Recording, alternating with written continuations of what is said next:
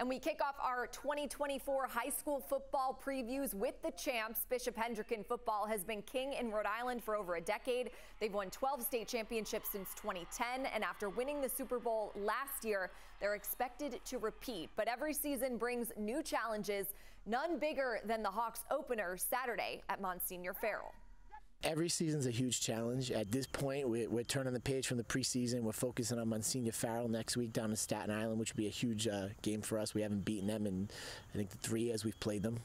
So it's a huge challenge for us, and it's a league game this year, so it's a little different. So it counts on our record right off the bat. It's a team. It's a brotherhood, and we play hard, we play fast, we play together. We're going to run. We got 2 great backs, Jeremy Seedy and Jeremy Dennis. They're both really strong, really fast, and with the 5 up front, anything's possible.